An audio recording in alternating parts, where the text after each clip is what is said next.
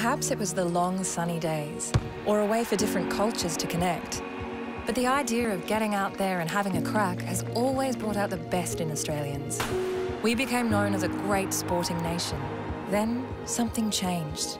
We became spectators instead of participants, so busy looking at our screens that we stopped looking after ourselves.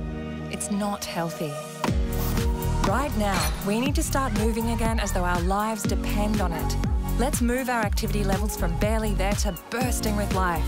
Let's target at least 30 minutes of heart rate raising physical activity a day. Because if we don't move it, we lose it. Search Find Your 30.